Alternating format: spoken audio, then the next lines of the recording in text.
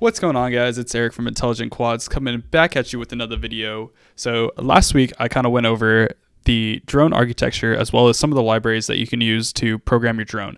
This week I'm going to be going over how the software in the loop simulation works and going over some of the questions you guys have had about the inner workings of all the different pieces of software that we use on our drones and how you guys can use them in your own applications. So without further ado, let's get into the video. The Ardupilot software uses something called the hardware abstraction layer, and the hardware abstraction layer basically is a common interface such that when you write a driver to talk to a sensor or an actuator, it essentially goes through this common abstraction layer, and it makes it super easy for developers to make and implement new devices to the flight control unit.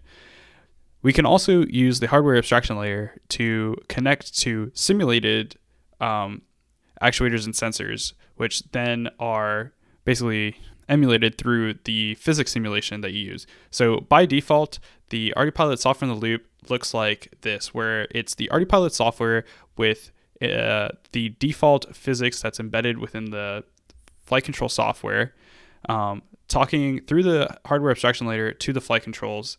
And essentially, there's just very simple sensors and very simple actuators. Usually you talk Mavlink over a serial connection, which then goes through a transmitter and receiver to the ground control station. But in the software in the loop, by default, it launches the program MavProxy, which then takes the data and allows you to have multiple Mavlink streams over an IP connection such as UDP. And this is a very typical setup where you have the default UDP port 14550 talking to the ground control station, as well as an extra UDP port that is talking to your companion computer software that you're testing on your computer. This extra UDP port is typically where your programming libraries will interface, such as PyMavLink, DroneKits, MavSDK, MavROS. And you can test all of your software in software in the loop very simply like this. However, the default physics simulator that comes with Ardupilot is pretty limited, and you won't have any visual interface, and it's also a pretty simple physics model. So it's very typical for this default physics to get replaced with a more advanced simulation. So that's where the Gazebo simulator comes in that we've been using. It is also worth noting that the Gazebo simulator is only one simulation tool that you can use with Ardupilot. There is a multitude of simulations that you can use, such as AirSim or JSBSim or some of the other ones, which you can find on the Software in the Loop dev docs on the Ardupilot site. So here is a simple diagram of how the Gazebo Ardupilot software in the loop works. So essentially we have our flight controls here, which are control loops, or rate loops, or attitude loops, position loops, and basically they'll talk through the hardware abstraction layer to the Gazebo driver, which then takes all the commands and sends them over to the Ardupilot plugin, which is in the Gazebo environment. And those commands will then get sent to the motors on our simulated drone, which will then basically result in forces being applied to the vehicle, which is modeled within the physics module in Gazebo.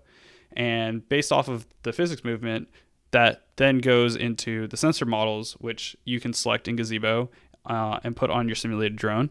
And the states are then sent back to the Ardupilot plugin, which are sent back over to Ardupilot. And then those position estimates, or state estimates, I should say, are then used in the flight controls to then create another loop, which then goes back, creates more commands, and then more sensor readings, and so on.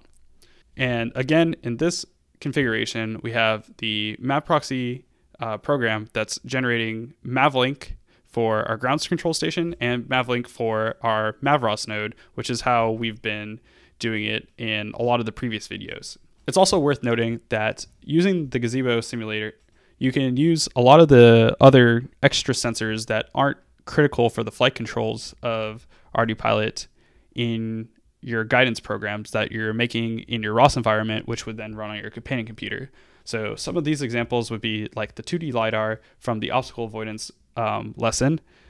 That would basically be generating data based off of the physics, and then come to the LiDAR plugin, which would then publish a ROS message, which then we would subscribe to in our guidance, which then we would make decisions off of and send commands over Mavlink back to the flight controls, and then that would funnel back through the feedback loops. So I really wanted to address this topic today because I didn't really go over all of the moving parts within the simulators in previous videos, and a lot of people have had some questions about how this all works. So I hope you guys learned a little bit from this short little video today about how this all works together, and I hope this helps you get a better picture of what exactly we're doing in Software in the Loop and how your intelligent drone works.